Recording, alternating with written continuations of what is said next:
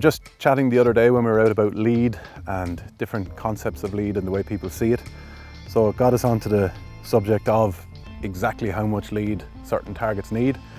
And I was chatting with David Scott from Gamebore, and he just dropped a comment that really got me interested. He said that all of the Gamebore Black Gold game range, you need the same lead at 40 yards with all of them. So we just got chatting about it and we decided to rig up an experiment to see if that can be proved.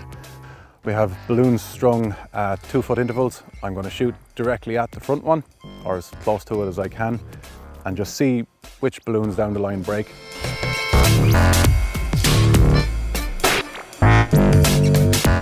.28 gram 6 fibre wad.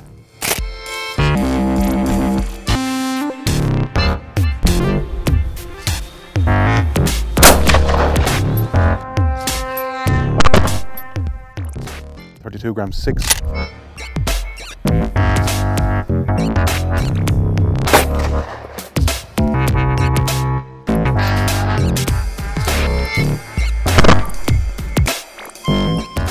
.35 gram 5.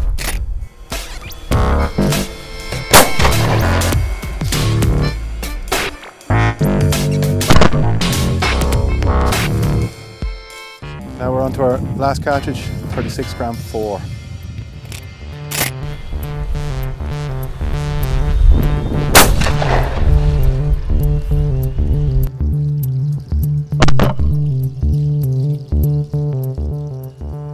Well, that worked quite well. We actually ranged the drone on one of those passes just from where we're standing, and where it was passing was at 46, 47 yards, so it's a little bit further than we intended. But yeah, really interesting, and what better way to give you confidence in your range of cartridges. You know that whether you're going to go out with a 28 or a 30 gram on grouse, or go up to the 36 gram 4 on pheasants, your sight picture of lead can stay the very same. So for all your range of shooting, on all your range of quarry, you can use the Black Gold range and just keep shooting as you naturally do.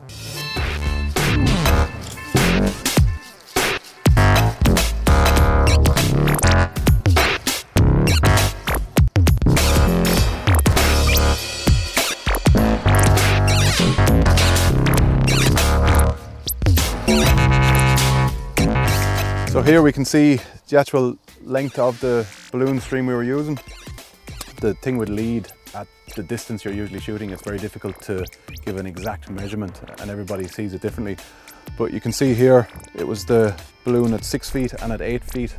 Every one of those cartridges broke, and I was pushing a little bit in front of the lead balloon. So we're probably talking between sort of 7 and 9 feet lead at that range and at that speed.